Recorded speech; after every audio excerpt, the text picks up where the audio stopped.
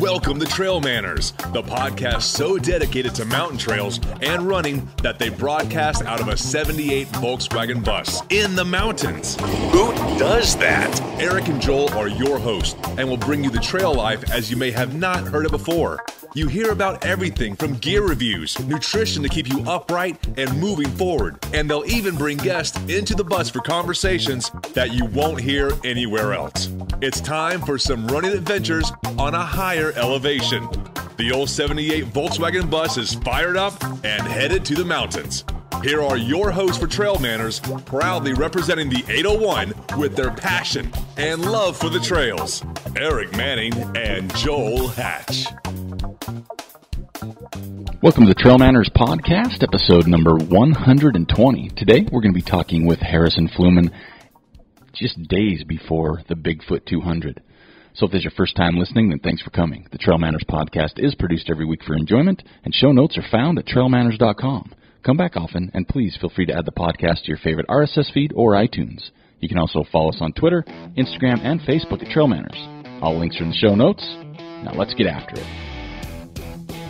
All right, here we are with our last pre-race episode with Harrison Fluman as he gets ready to literally tackle Bigfoot, the 200-pounder, which would be a small Bigfoot, which I would outweigh. Right. Now people know I'm hefty. But yeah, so you got just a couple days before the Bigfoot 200. And then less than a week. Definitely want to get you on the back end of that to just kind of go over it, see how it goes, see how well you did. But we'll do it. We'll start with just kind of another little recap of the race. Okay. But then I had a lot of questions come through for you, and I didn't give you the list and say, here's the questions to be ready for. It's a little nerve-wracking. So it's kind of like we used to do a lightning round with guests. That was my favorite. Quirky questions. We should bring it back. We should probably bring more guests back on the show since we don't launch very much on Tuesdays anymore. So maybe we should step it. Just lightning round after lightning round. But again, it's just apologize to the listeners. Just Aric here. Joel is not with us, but we do have Harrison to keep things fresh and funky. But real quick, those of you that are not familiar, we've had Harrison on a couple times already as he's kind of getting ready for his first 200-mile race, because as everybody out there knows, Joel and myself are very intrigued by these 200-mile races. We had Sylvia Greer on, we've had Phil Lowry on, Ben Light, we've had some people that have done those in the past, and I still can't wrap my head around them, so I'm hoping the more I talk to people, the more I can, and I will never do one, and I'm going to throw that out there now. Just because I've been running like 7-milers lately, and that's taken a lot out of me. Never say never. Yeah, I did today. Okay. I probably have before, actually, on these. But yeah, so we've had Harrison on. So we've had, he was on episode 113 and just probably 118, too, like just a few episodes ago since we kind of skipped a few weeks. So. And then we had you on the Hard Rock episode a few weeks ago as well, because we were down in Hard Rock hanging out. But we had his backstory, so we're not going to go back over that. I'm going to make you go listen to episode 113 because it was solid. Thrilling. It was thrilling. It was it's gripping.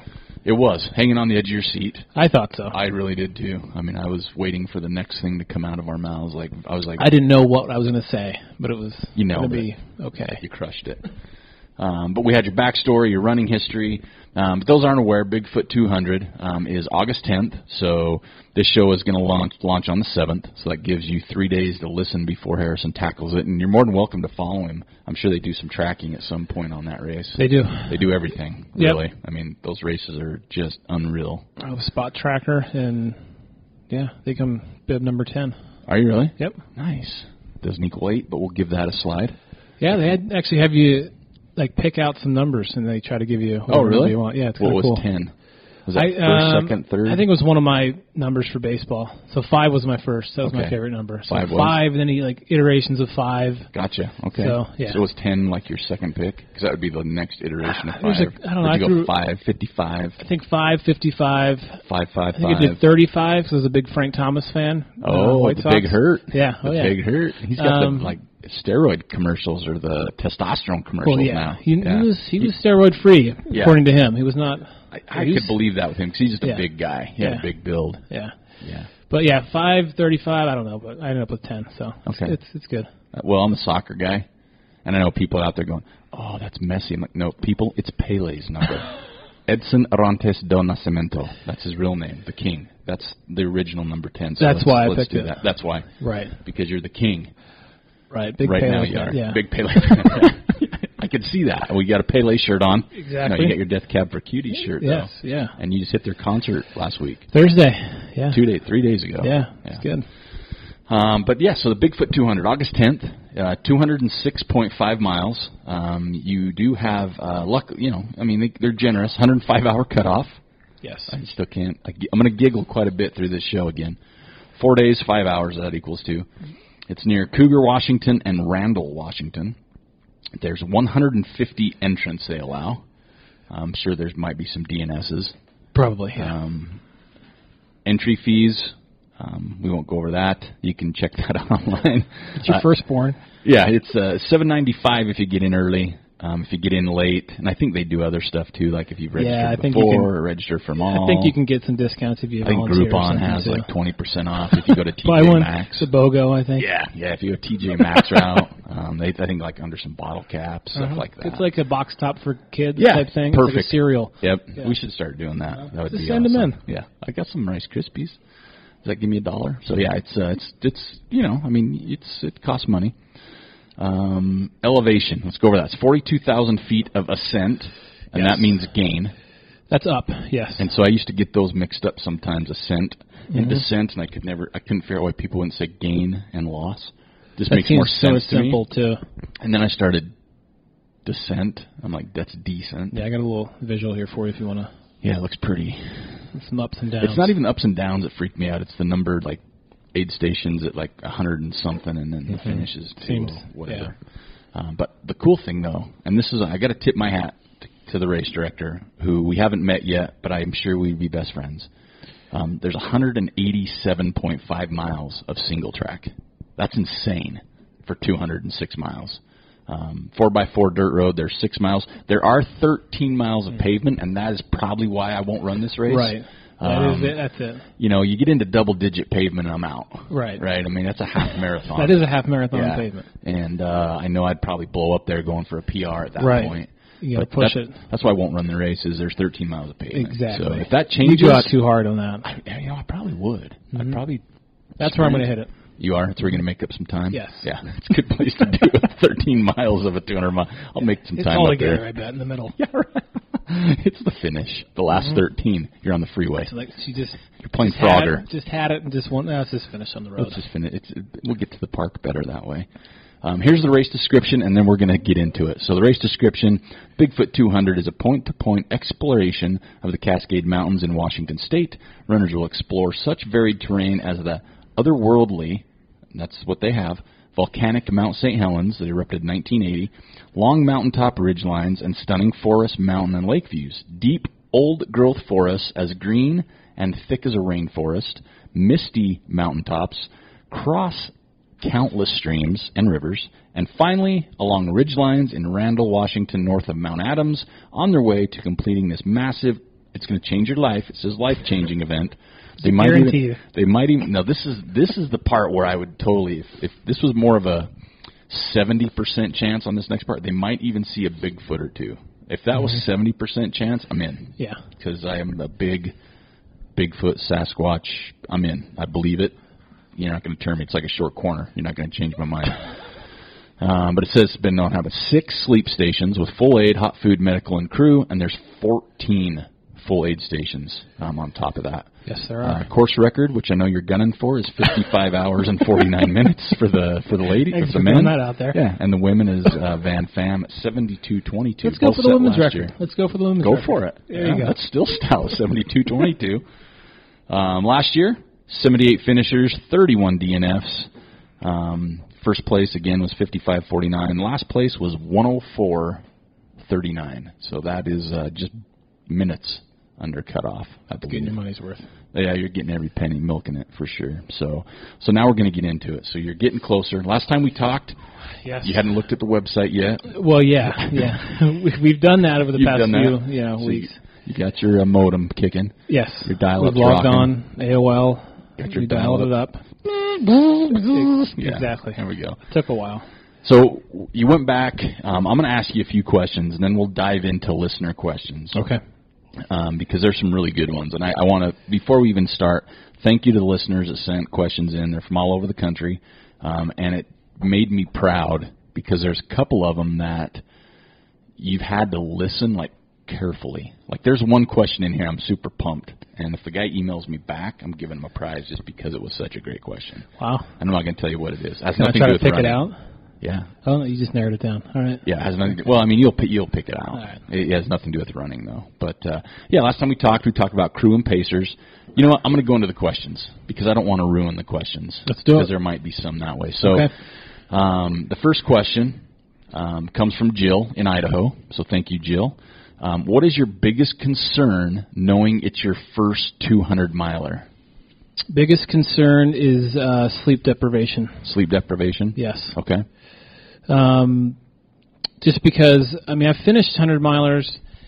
I guess the time on your feet is going to be much more, but I've actually I've finished 100 milers like feeling like I could actually go further. So I don't think, well, knock on wood, you know, that's going to be a huge issue. But that many nights, I think, is my biggest concern is sleep deprivation. Okay. So, and we've got obviously have some sleep stations and whatnot. So, I mean, I plan on sleeping when I'm tired, even though, I mean, you're tired all the time, really, during all this. So it's going to be kind of a weird. I'll probably rely on Pacer Extraordinaire to help me with that. So, but I do plan on sleeping, but the sleep part, or the lack of sleep, is my biggest concern. Okay. Well, then I'm going to skip ahead and follow up for Francisco. Here we go. In Colorado. Did you figure out a sleep strategy? So he listened to the last show. He did. And so while we're talking about sleep, and some of the things that we talk about, we might regurgitate based on questions later down the line. So yeah, do you have a sleep strategy? Well, I do have a strategy in terms of like a little bit of pacing. So I do, as far as the first half, which is 100. 100 half of 2. This is kind of weird to say that. I don't plan on sleeping for that.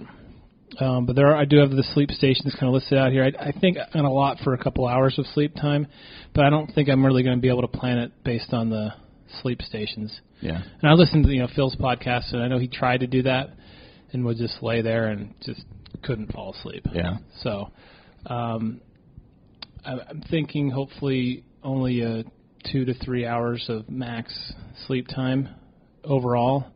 But we'll just see how it goes. So I'll try to do it with the sleep stations, but if not, I mean, we'll just have to do it. Take a dirt nap. Yeah, I think that's the thing is you're going to be tired. And if you have a planned sleep, like, okay, when I get to mile 140, I'm going to sleep. But you roll in, say it's 2 o'clock in the afternoon, it's warm, and you're just not ready yet, right? Yeah. And so it's like, well, you're going to try and force it for 10 minutes? And then maybe get some snooze. So I like the strategy of like when my eyes close and I fall, I'm going to sleep then. Right. Yeah. Just let me go. This is the time. No, I think it'd be, the sleep stations obviously probably are very helpful, and they'd probably be very necessary if you didn't have a pacer or anything like that. Yeah. So I think having a pacer will help. Okay. Good. Well, thank you, Francisco in Colorado. So I'm going to skip around these because you're kind of hitting on some of them. So here we go. Scott in Utah.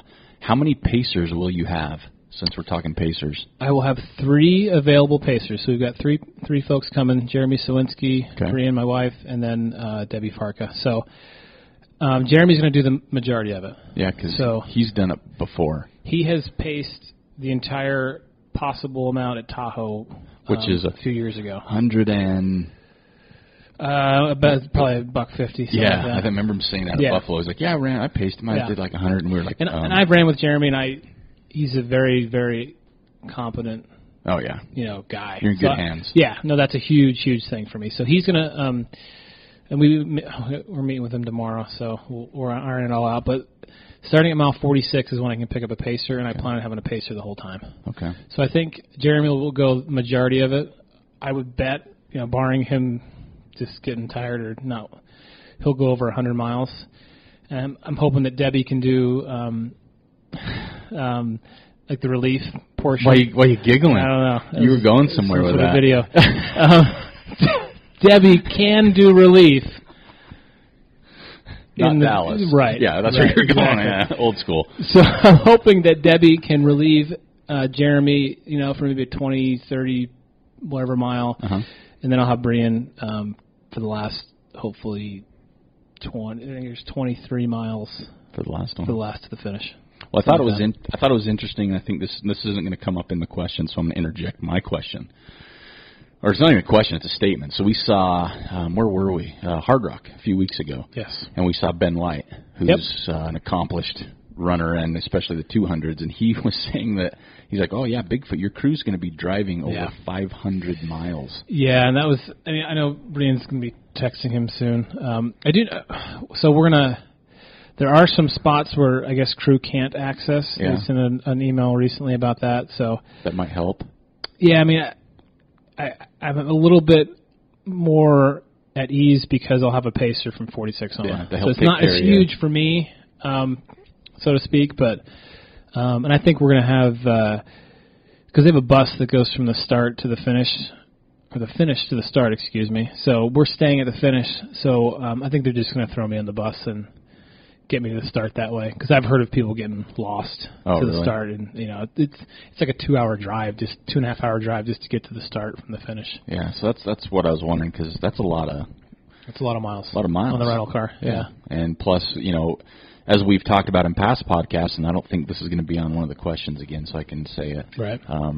When you people out there that are used to being in, say, let's go 50K, 50 mile, 100 mile, where there are aid stations and your crews can see you. Sometimes it's like if you're doing a 50 miler, you're like, okay, I should be in between like 1 p.m. and 2 p.m. And that's a big window an hour. But this one is going to be different. This is huge, yeah. I mean, you could say, I want to be there between like noon. I'm going to be there noon or like 6 p.m. Saturday. We'll be there Saturday. I'll see you Saturday. Yeah, I've got a couple times on this little pace chart thing, but I'm not really going to put too much effort into it. It's kind of a lot of variables to think about. As far as carrying, I'm not a huge drop bag person overall.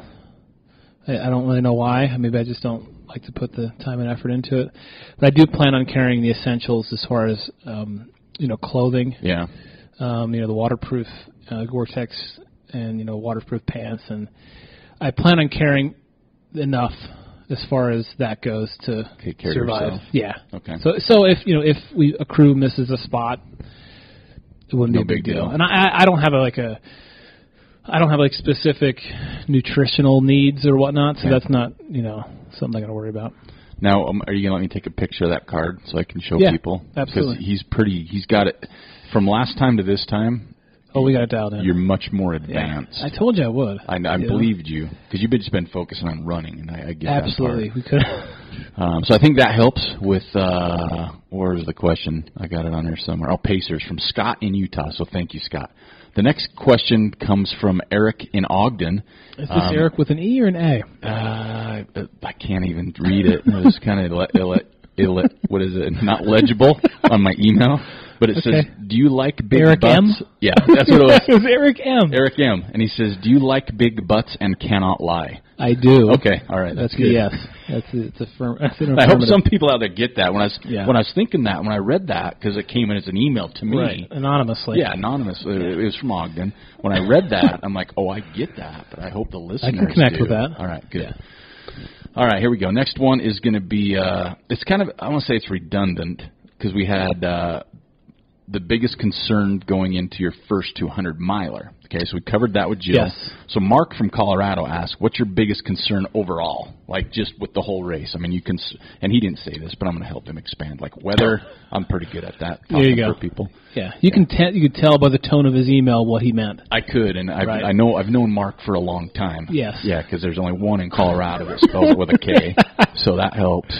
Right. Yeah, is there like something other than? I know it's your first 200, but what's some of your big concerns? I'd say overall the biggest. I mean, it's not something I worry about, but because it doesn't really a whole lot to worry about. Nothing you can do about it. But I am a little concerned about overall pacing.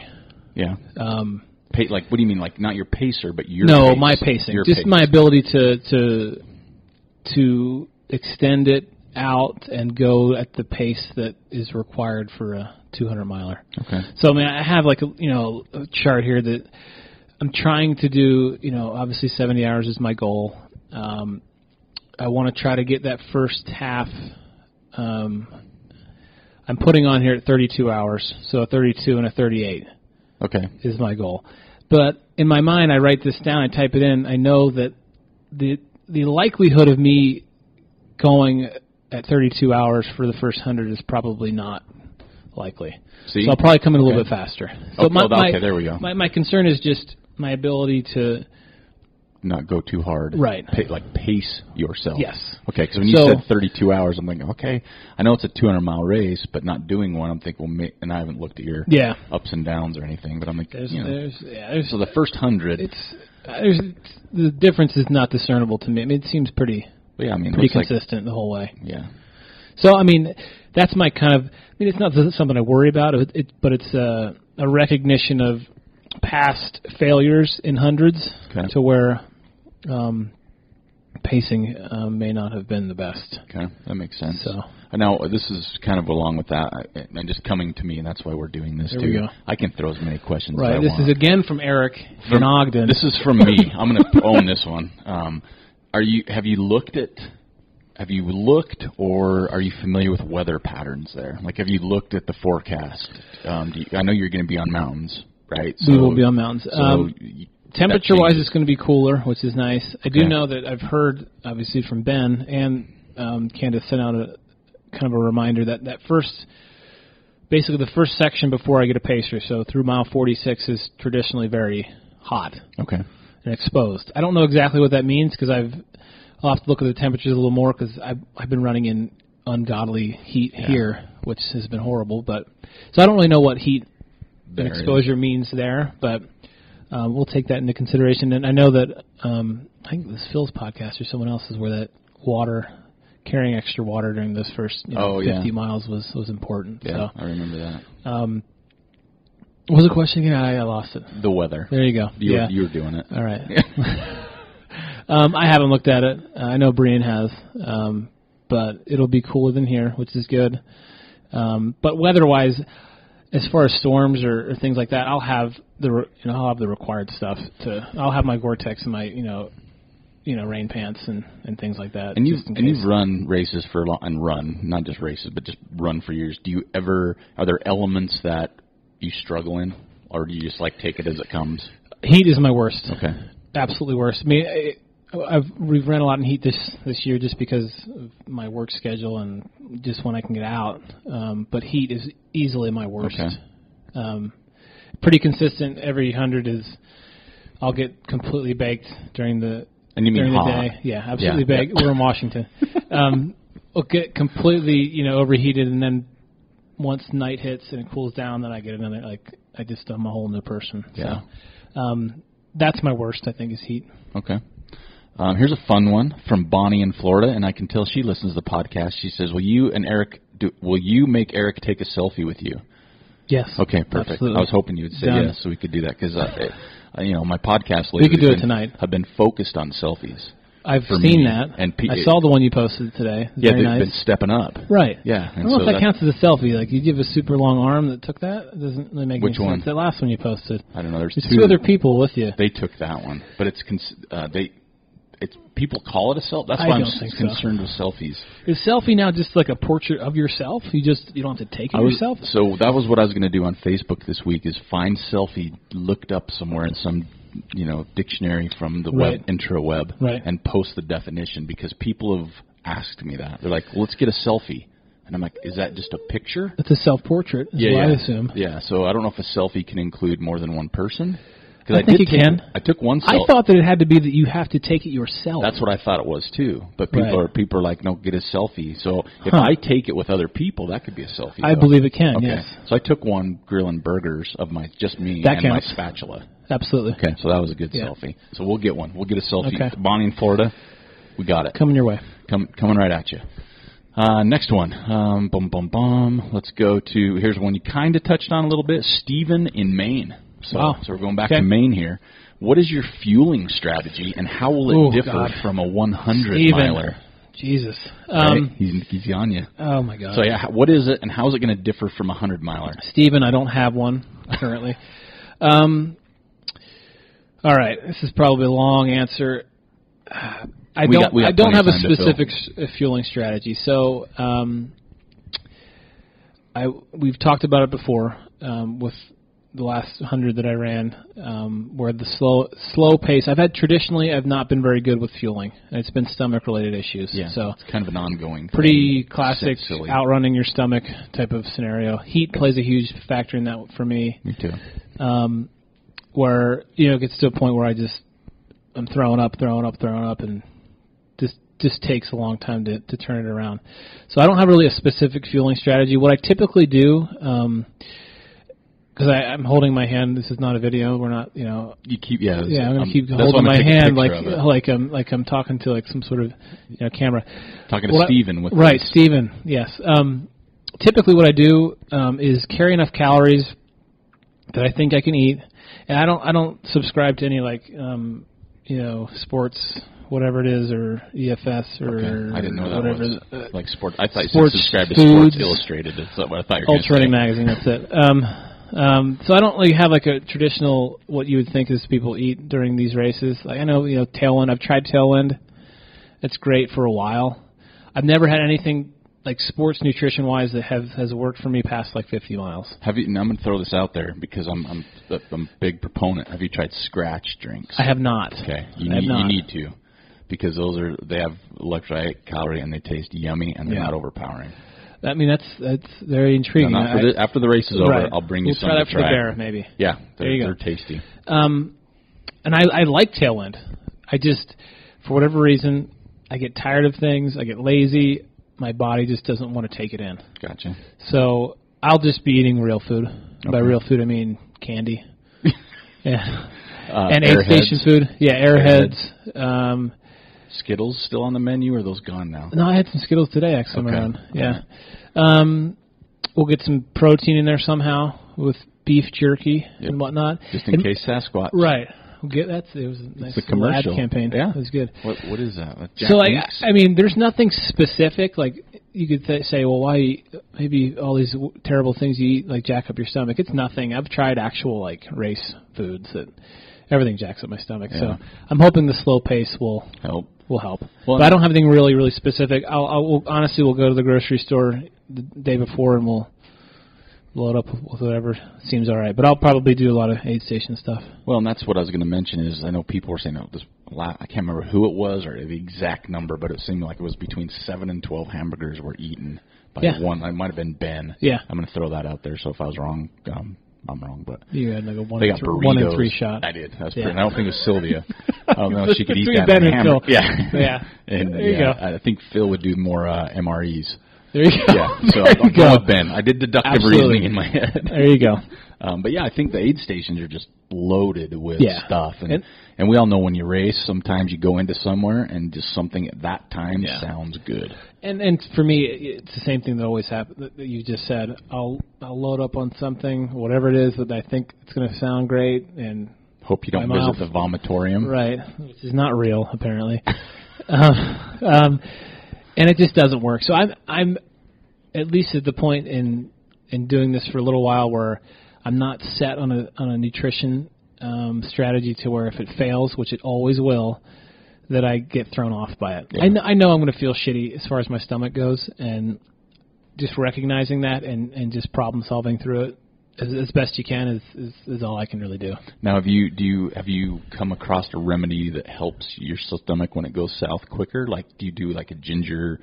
Those ginger it doesn't work. Do you have any ginger ale, or is there anything that kind of helps you that way? The only thing that's ever really helped me, honestly, has been, and this is after like a lot of throwing up, like a lot of vomiting, and I think it was happened like really significant vomiting. I can think of 2 or 3 occasions. I have to. Sometimes it gets to the point where I can't even take in water almost. Mm-hmm. So what I have found that works is I have to like literally cut off. I have to go a lot slower. I mean, you got to reduce your effort. Yeah. At least I do. And then I won't take in anything for like a couple hours. Just to kind of let your body reset. Yeah, and it just resets.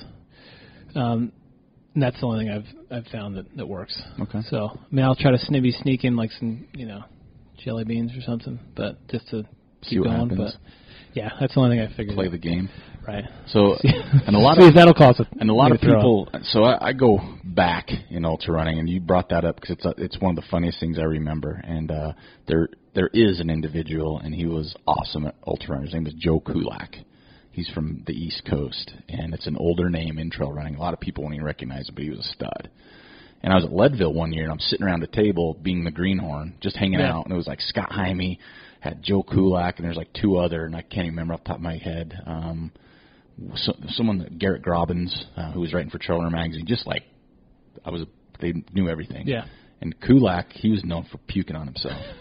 And his idea was, if I shoot 2 gels, 200 calories, and I throw up, there is a chance 50 calories stayed in. I like that. But that was his thing. And there were so many, and I giggled. Yeah. But then I went back and looked at, there's a lot of race photos. He had like puke on his chest as he was running. Yeah. But he was awesome. Quite go to that extent. I have learned that over the many failures of nutrition is, I found over the first few times it happened, which it happens every time, that I would give up too easily.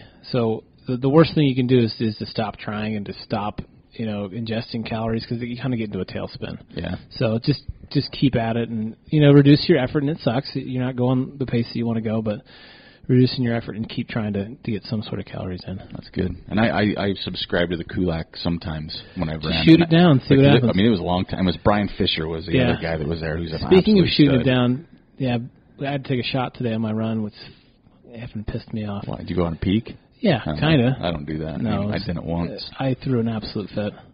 But I did it anyway. Yeah. Easy peer pressure given into. Yep. So here's a fun question for you, Jeremy. And that's kind of funny, too. No offense, Jeremy. No offense. And you'll understand why. He's from Olympia. His question, so I know he listens to this show. Here we go.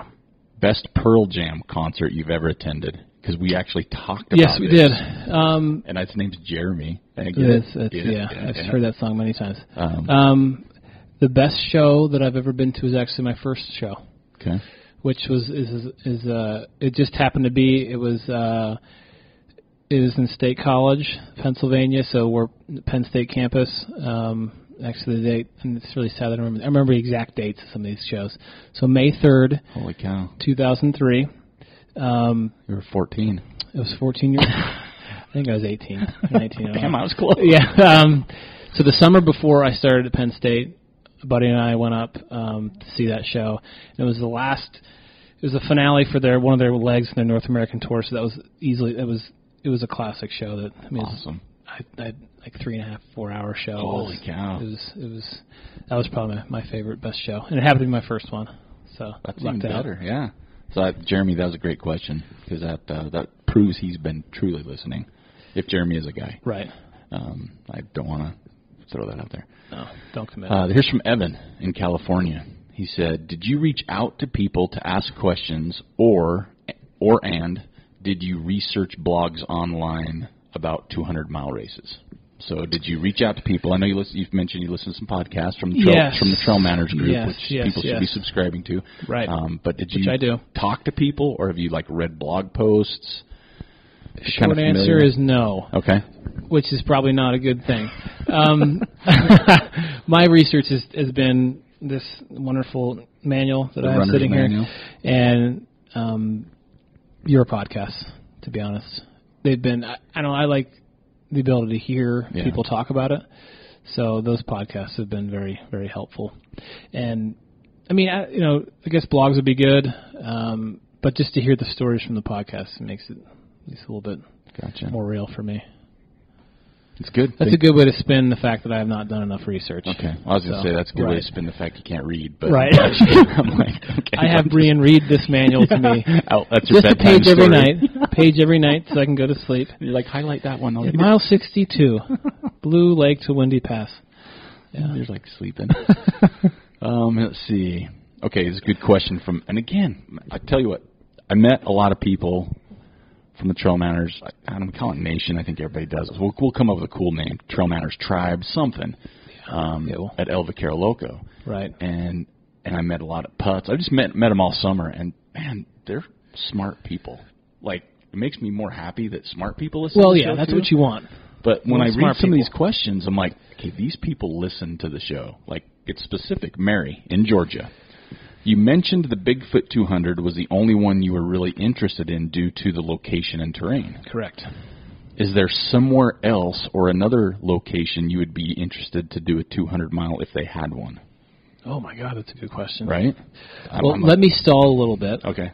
Because I can't think of that right yet. So so the reason why I wouldn't do the other two, we'll start there. Tahoe, that's probably because I had a really bad experience at the Tahoe Rim 50. Okay. Like 5-6 years ago. I just remember it was a very hot year, and those trails, from what I remember, are very, in normal temperature, they're great, but they're exposed. Okay. So that was super hot. So that one, to me, I X'd that off just because of a past experience that may or may not be real. Okay. I mean, it was real. Yeah. Because I was there. But, so that's why I didn't want to do that one. And Moab, I've done... we've done Red Hot. You've been down there a couple times, obviously. I can't imagine doing all that running on slick rock. No, or sand. Or sand. Or where you can see for miles. And, of course, it's 240 miles. Yeah. Yeah, that just at least appealing to you. Yeah. Okay. I'm sure it's incredibly difficult. Oh, yeah. It's very pretty, too. I mean, that's what's kind of... It's a different pretty. Yes. Yeah. So what's the question again? Yeah, you stalled over, man. So I'm going to go back to a paraphrase. So is there another location or terrain that you would be interested if there was a 200-miler there? Oh, man. If there's somewhere else, a type of place, what would it be? Because you just said, okay, there was 3 200s. That's the one I'm picking because it's the one I like the most. But if there was your dream 200-mile location. I'm trying to think of good places that I've ran. So, I mean, other favorite races, Waldo's in Oregon. That was Northwest. Northwest was nice. I mean, anything up, which would be incredibly difficult, but anything up, Montana, like Bozeman area. Oh, that'd be tough, too. It would be incredibly difficult, but places in Montana would be fun. How about a Hard Rock 200? Oh, Jesus. That's people. It's funny that I signed up for this race after I didn't get into Hard Rock, and it's like, well, what's more difficult? Well, I guess we'll find out. Yeah, but 200. Yeah, probably. I don't know. Those are the two kind of places I can think of. I'm sure you can link something together here, to be honest. Probably could somewhere, permitting. Yeah. Again, kind of your dream. Yeah, dream. Thing. I would say Pacific Northwest. So that's why this race I'm hung up appeals on to the me. PNW myself. A lot of conversations about the PNW this weekend for me. Here's one from Anonymous on Grant Avenue, apartment 429. Anonymous. Aric with an E. Nope. What color are Aric's eyes, and is it easy to get lost in them? They are very easy to get lost. I'm colorblind, which is weird, but I'm not. But very easy. Yeah, you just kind of stare. That's why I got lost in a couple of those questions. You just get lose your train of thought. Yeah, that's a good answer. Yes. So, folks, that's the answer. If you're curious, there. I don't know who that was. Anonymous, so I can't. Right. Yeah. Anyway, moving on. Not confirmed who asked that one. Not at all. God, this is fun. This is lightning round 2.0. And here's another one. Erin from Idaho, and it's ERIN. Right. So I'm guessing a lady. Right. Are you looking for just a finish, or do you have a time goal in mind? I do have a time goal. Okay. And that is 70 hours. Okay. And that's really only due to the fact that we have a concert that night. Jack White. Right. Yep. Yeah. No, I kind of picked 70 hours. I mean, I looked at other people's finish times. I know Phil finished in 71-ish, 72, and anything. You kind of look at your past races as far as hundreds go, and you look at your times there, and you kind of double them, and then add a bunch of shit show time in there where it's going to be bad. So 70, I kind of just landed on 70 as a round number. Okay. So, but obviously. Finishing. Here's a good question. You got the Jack White concert. You've got yourself going. All four of us are going. All of you are going. This is a commitment. So what happens if you're running slower than you were expecting and you may not finish in time to hit the Jack White show? Do you drop? Does your crew take off and leave you? I would say that the crew takes off and leaves me. And I would be perfectly fine with that. Okay. Yeah. I mean, they've got... I would give them my cell phone number because two of the tickets are on my cell phone, the Ticketmaster, whatever the hell that thing is, and we have 2 paper tickets. So I would be perfectly fine with them Just going and picking you up when it was over. Yeah. Maybe picking you up a T-shirt. Right. Give me a T-shirt. Take a couple videos and under sticks, right. whatever. Yeah. Be done with it. I would not blame him at all. Okay, that was mine. So that's good. I'm glad to hear that you just keep going. Stephanie in California has a question for you, Harrison. Yes. Have you ever been in this area before? I have not. You've never been up there? I have not. So all your stuff is through the manual that you get read before you go to bed? Yes. And yep. do you look We're online? almost through it. Have you seen photos of the course? course? I have seen photos. Okay. I've seen some of the photos on the Instagrams. Candace does a good job there. I have not watched the video. Sometimes it's good to be surprised. Yeah. You know? At least it's a good thing to tell yourself. And there are people, there are races out there that post photos that actually aren't on the course. Seriously? Yeah. Wow. I'm not going to name races. Okay. Okay. From like there's some races in Utah that have done that. Oh, wow. They posted pictures. It's like the Delicate Arch, and it's in like northern Utah. It's like you'll see that. No, it's like oh, we're going to this part. I mean, this is the race, and they'll take the pictures. Like, well, that's nowhere near the course. That's funny. But people see it. Yeah. I'm like, oh god, that's beautiful. And after like, hey, where was the oh, it's just a whatever. Photo. No. Where's the waterfall? Yeah. It's like, oh, this was the desert of Moab. That was a water fountain. Right. On macro. Right. Wow. So I guess you can't trust that. You can't. So that's why I haven't really looked into it.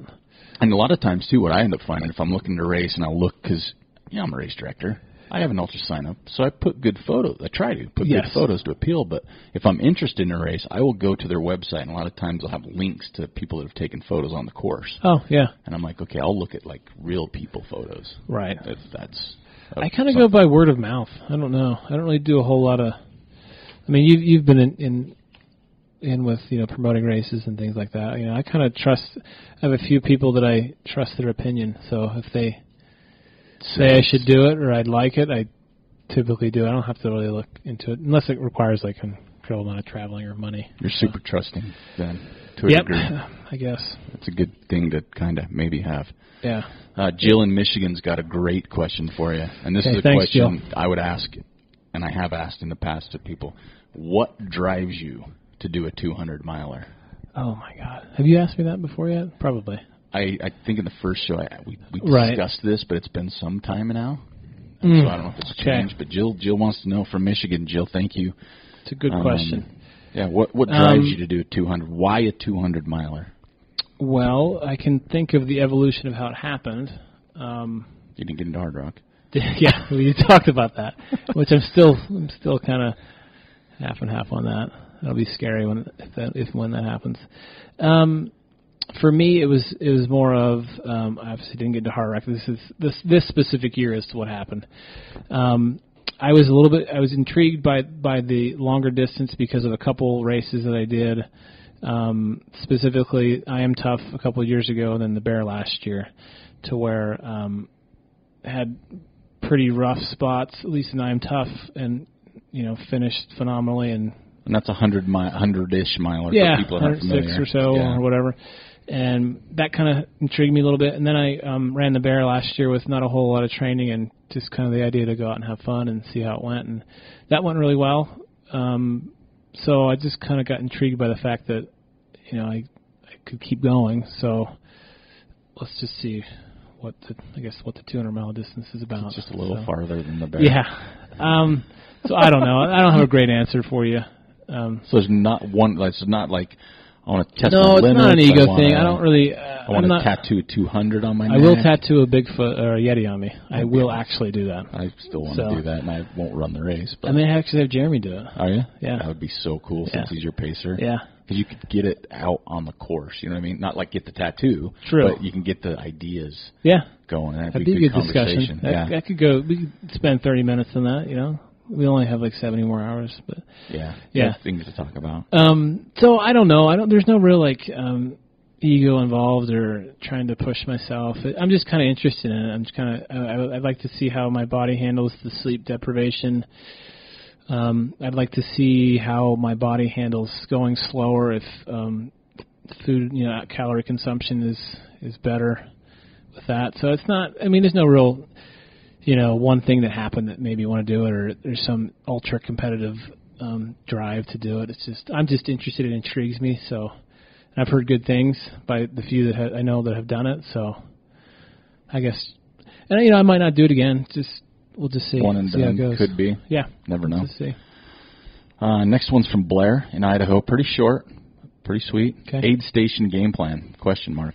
Do you have an aid station game plan? Aid station game plan is to eat as much as I can. Okay.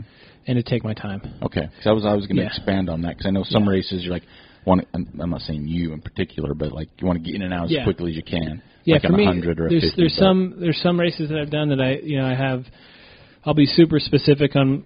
I do like a pace chart for every 100 at least, and I'll have projected time in the aid station, time out, all the specifics on there, and I'm really time focused. This one obviously I have an overall time goal, but I think the danger that I have is to rush through aid stations. That's my tendency. So my strategy, although not very baked out, which is a theme in all these podcasts, is that I will take more time than I think is necessary, just to make sure I can actually eat and get enough calories in. Well, and this is coming from Aric behind the microphone across the table from you. Are you going to have conversation with your crew pre-race? Yes. I know you have Jeremy tomorrow, but pre-race saying, okay, when I get into aid stations, this is kind of my idea of what I need or what I want, or to have this bag always there, or is there stuff like that going to be going on? We'll have a conversation about, and I've raced, I've ran with Jeremy. We typically run Buffalo Run. We're always together for a long time. So, and I know he's incredibly experienced, so I'll just tell him, just keep an eye on me and make sure I'm eating enough at aid stations. And he'll know what that means. Yeah. So, and I think that'll help me slow down. I don't think I'll have the mindset of getting in and out, but you never know how messed up your head is when you get going. Okay. All right, here we go. Here's one from Rebecca, and I don't know where Rebecca's from, so I apologize it wasn't on there. Just make something up. Canada. Rebecca from Guam says, do you normally have issues with foot problems, blisters, etc.? This is a two-parter. Okay. So do you normally have issues with foot problems, blisters, etc.? Is that a big concern? ? No. Part 2, will you change out shoes during the race? Yes. So no to the first one. So you don't have foot problems. Like when you do hundreds and stuff, you don't get all blistered and gnarlied and okay. Nope. Unless what's your trick to that then? I have no idea. Really? Do you do anything fancy? No. Or do you just put shoes and socks on and go? Okay. So when I first started switching from roads to trail like 7 or 8 years ago, I read a lot of things and I hear about foot issues and time on your feet and all that stuff.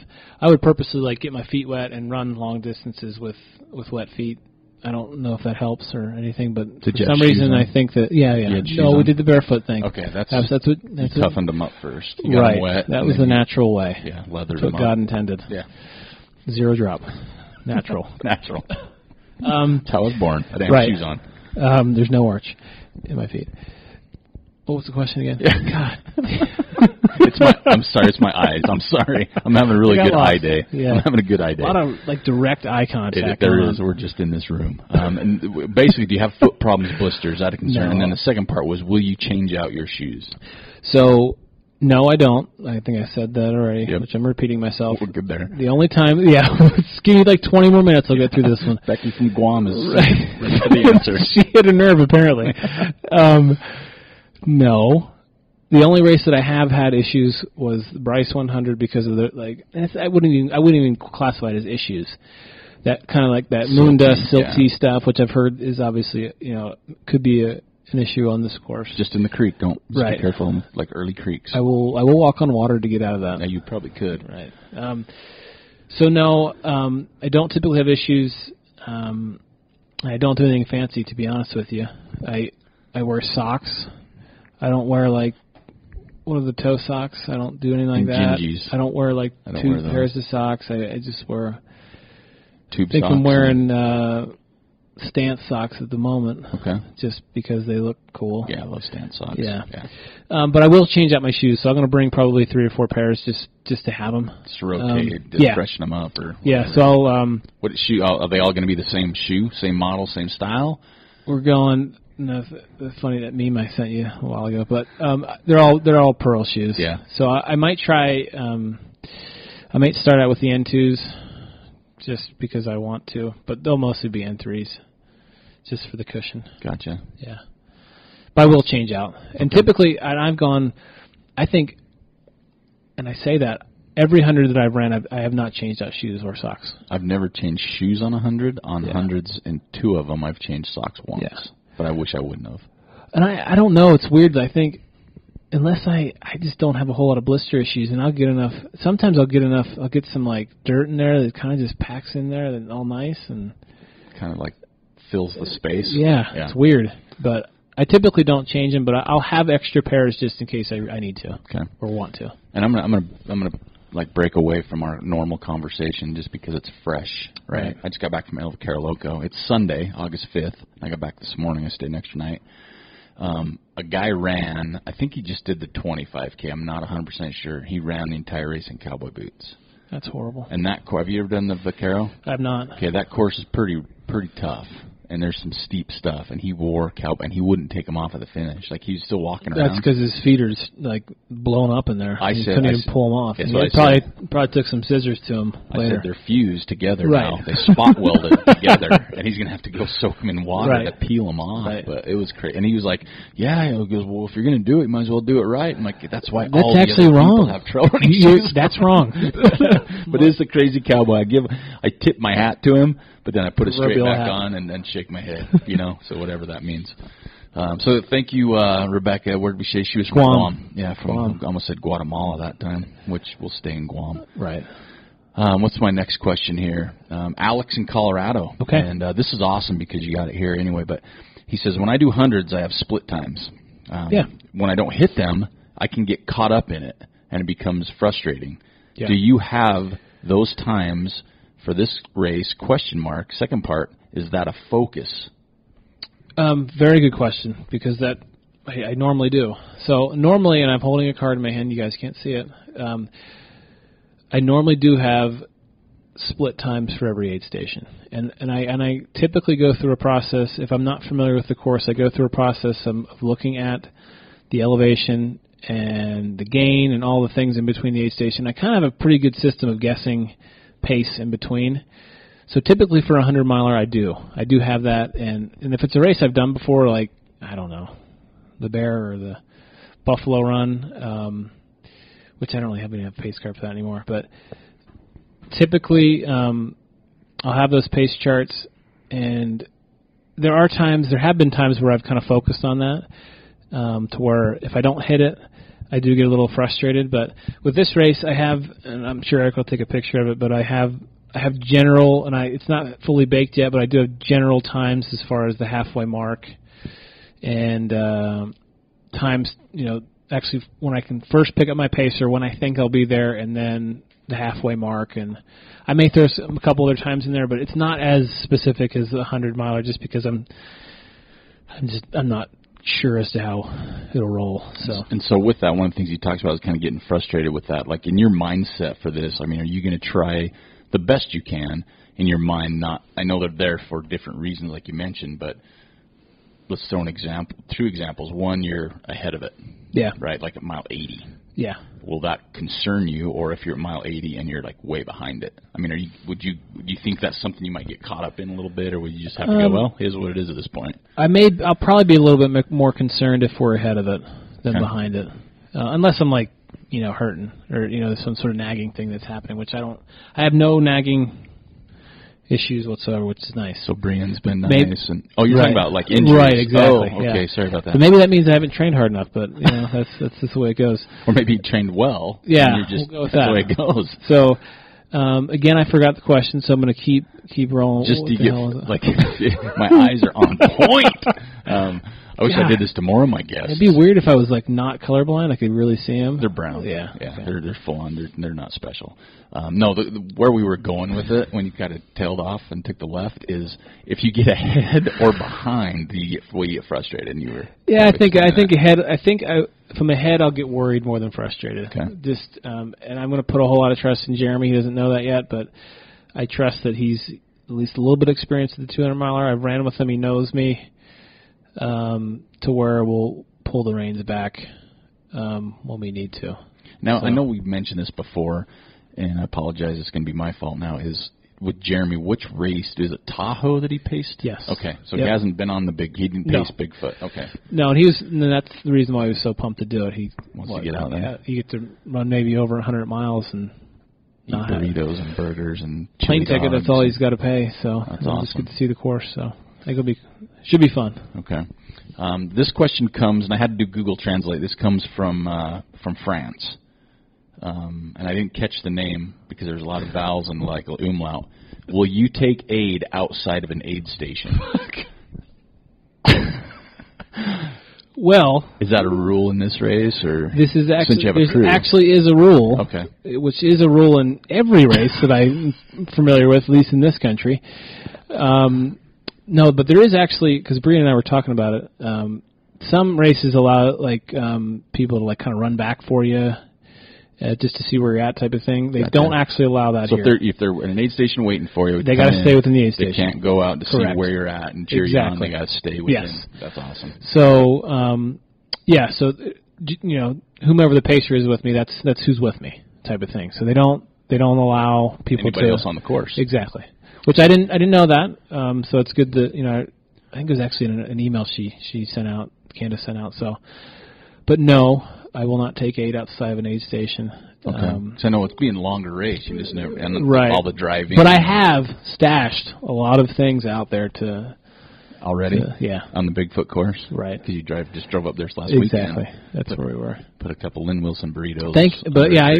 I appreciate that question from France, so thank you. And I didn't catch the name. Right. Here's a question, too, because I know you have the runner's manual. You keep talking about emails sent out. Before we started, I talked about videos that Candace posts. In your experience, I know this is a different undertaking on all sides, race director, volunteers, runners, crew, everything, but what's the communication and just the overall organization been like in your point of view for this compared to any other race you've done? It seems, as far as any other race I've done, it's way more communication and connection with the runners than I've experienced. So, which is good. I think besides like the Gibb Wallace race, exactly. That to me was easily number one. Set the bar. But anything I talk about is obviously after that. Okay. So, but there's been multiple updates with any changes, any reminders, things like that. And I think it probably maybe is more of not a requirement, but it's probably better that happens for a race of this distance, just to make sure people know what's going on and are at ease, especially if they've not done it before. Yeah, and I think that's kind of an interesting point is we know there's people that have done it before and will go back to do it, but I mean, like yourself, I mean, there has to be new people coming into the 200-miler or they're going to go away, right? So there's going to be lots of questions. So I think her heading those off early, because like I said, I see, through Instagram, through Facebook, videos marking the course, and showing people the course. All those things. I can pull up my phone. Obviously, no one can see this, but a lot of the emails I keep in my Gmail account. I mean, I could count all the updates that she sent me. 1, 2, 3, 4. I mean, this is just within the last few weeks. 5. That's good. 6. So I mean, it's a lot of good communication, which is nice. Has there been any curveballs, like anything that's like changed or? Course remains the same. The only change that she sent out was a couple aid stations. So mile 12, which is Blue Lake, and then I believe it's 131. Crew can't get to because of, I guess, either parking issues or road kind of washout stuff. Gotcha. So it seems to be I think that's the only thing. Kind of a trend. So we did the putts 2 weeks ago. And their 50-mile course, I mean, something they couldn't control. There was like an avalanche area that they couldn't do. And then I read, I got home from that race in Stanhope, I think it was this past weekend up in Idaho, and they had a landslide, so they had to reroute their course. So, I mean, there's just things that happen that you can't control, like the course. If it washes away and the mountain's not there anymore, you can't run on it. No, you can't. It makes it hard. To reroute, I think, at that point. Yeah, you have to and even the Bear, I just got an update today on the Bear that there's a section that got logged and the trail's gone. What the And so I didn't get it was that. on Facebook. It was an email. And they're looking for volunteers to go up and get it going again. Yeah. With chainsaws and everything else. So I'm going to go up there and stash some food. Right. So it's there for me when I Right. go through some ice cubes. Exactly. You know, so It'll they'll keep. be there. It'll keep. I got a month and a half. They should Right. be good. Bury them deep. I got a Yeti ice chest. I'll That just put should them in last. that. Yeah. Little Yeti coffee mug or something. Sponsorship would be great. Just send me a few of them. Yeti would be great. And, you know, what else I'll put up there? I'll put up like a Goal Zero battery pack up there. Wow. A whole bunch of spring nutrition gels, a whole bunch of Scratch Lab stuff I'll put up there. In my new Ultimate Direction vest that I want to get. I'm just throwing out ideas now for listeners that throw me some stuff. There's going to be cheese curds up there from all the listeners. Within that Yeti cooler. Some Mother Earth beer. Wow. I mean, yeah, I'm really shooting for these sponsors all the brands. If you know Mother Earth, anybody at Mother Earth, send them my way. Yeah. So what else for the race? Now that you're dialed in now, I mean, there's really nothing else that can change. Yes. Right. So you're dialed in. Training's done. Is there anything that from our last show where you weren't quite ready yet? Is there anything that came up that you hadn't thought about before? Like, oh wow, I never thought of that, or oh wow, that'll be interesting, or is it just not really. Just I'm happy that training is done. So the last longer run was last weekend, like 2 weeks before. So I get to the point where I don't want to train anymore, so I know that I'm done. So that's good. The timing worked out pretty well. Yeah. To where it was 2 weeks before. Now we have this really shitty air quality, so that worked out pretty good too. Really good. My last long run was like when it first started to like get bad. So that was good to be done with that. So no major issues. I'm getting together some preparation as far as the aid stations and stuff, but training wise, I'm as good as I'm going to be. Ready to go? Yeah. So what, is there anything after Bigfoot? I know it's a big thing to think about, but is there stuff after? I mean, I know you guys mentioned you're going to Grand Canyon October. Yeah. Is there anything else with the bear? Yeah, we've got the bear. So I'm going to run that with Brian. So we'll run that 100 together. And then so that's end of September. Mm-hmm. And then October we'll do the Grand Canyon. Okay.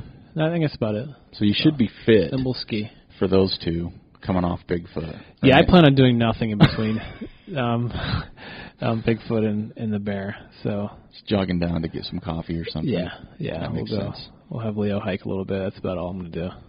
So you're ready to roll, and then when you get back, I want to try and schedule you as soon as we can. Why it's super fresh, super hot. Yeah, like when you're like still pulling socks off because they're welded to your feet, or soot from places that you haven't washed yet, stuff like that. So we want to get you right after that. We can do that. That'd be awesome. Yeah. Because it's been fun to kind of see the progression because, like I said, we've had people on the show that have done it, so it's kind of fun. I've got really good feedback, great questions from people kind of going into the first 200 because it really is like the next thing, right? I mean, not for everybody. Don't get like I don't want to do one, but for a lot of people, it's like, okay, the 100s have been going on for quite some time. There's a lot more popping up now. The 200's the thing. But it also has people asking, and I'll get you're going to throw this out there, lightning round. What's next? What's next? 300, 250? I mean, do you think there'll be something like that? I'm sure there will be. Or would that, after a 200, though, or would it just turn into like a stage thing? Yeah, I think you're more into probably stage race. Well, I guess the main issue the main difference with stage races is the clock stops, right? Yeah. So I there's already some out there. I know. I mean, Candace was talking about a 500. I know there's the Vol State. Across the state of Tennessee. So I mean, those things exist. I mean, you've got those. The timed races around the tracks and whatnot. So, but it seems like the 200 though is like legitimately taken off and has this its own group. Not Vol State's one off. Right? Yeah. The timed runs are different, obviously.